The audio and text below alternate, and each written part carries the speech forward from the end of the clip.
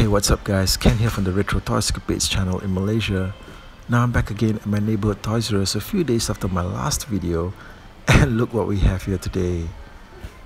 Officially out at retail, it's wave 4 of the MOTU Origins figures.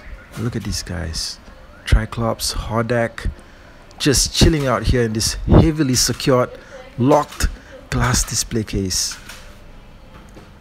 Now there's also some of the MOTU minis here, the Slime Pit assortment. And over in the back, there's a Stratos figure hiding out here. And a ton of Skeletors still lined up in the back. Yep. Looks like there's no getting rid of Skeletor anytime soon.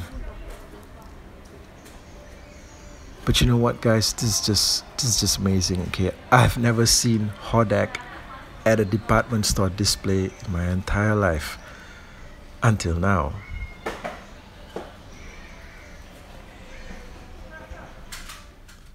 Now Toys R Us in Malaysia has been pushing the MOTU brand pretty hard on their online website, and this has been a great resource for collectors, especially over the last few months when everything was closed due to the pandemic. And wave 4 of MOTU Origins has been on their website, available for immediate purchase as of the last 2 weeks. So the stocks are definitely available and in sufficient quantities. Now I am surprised as to why there's only so few of these figures from the new wave being put out on display, and why aren't they on the shelves instead of being in this sealed, heavily fortified cabinet. Well, maybe the storekeepers wanted to ensure that the cards are kept in a nice and mint condition for collectors and not manhandled by random users.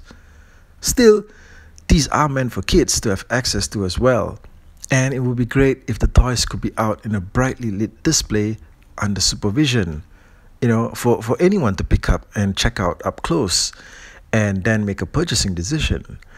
I imagine seeing a shelf full of these guys, you know, would be something absolutely breathtaking. I haven't seen anything like that since the 1980s. Now, I've also seen a lot of comments from followers on the channel, especially after I reviewed the entire Wave 4 figures a few weeks ago, as to why Malaysia and Asia seem to have the new wave of figures ahead of some other parts of the world. Well, you know, the truth is, I've got no idea. But then, you know, this must be part of some distribution master plan. Now, this morning, I just went online and I saw that stores in the US have the new deluxe figures of Clamchamp and Ram Man out. And I was like, hot damn, dude. You know, we haven't seen a single one of these deluxes yet, you know, since the Battle Armor He-Man and Skeletor ones went out.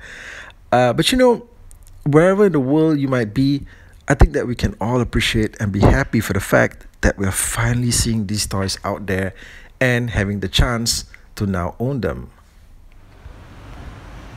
Okay, checking out the rest of the store. And over in the back here, we actually have a display full of the Origins Sky Sled and Prince Adam sets.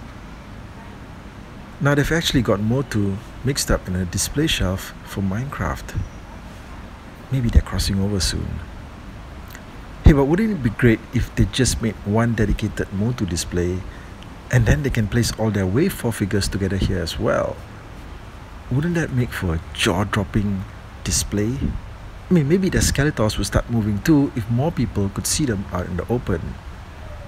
Anyway, this store must have like the world's entire supply of Sky Sleds. Like maybe 20 units?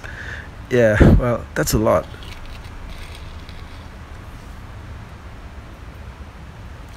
You know, I always wondered why Adam doesn't have a different head sculpt from He-Man.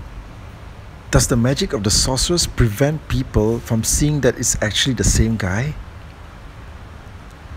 Now, you know, it is a bit disheartening that more people are not picking up this set, okay, because it's frankly amazing. You know, you get an exclusive figure and a very good vehicle that actually changes to an evil mode for the evil warriors as well. And since it's on a larger box, the artwork section is blown up too. You know, you get more amazing visuals going on.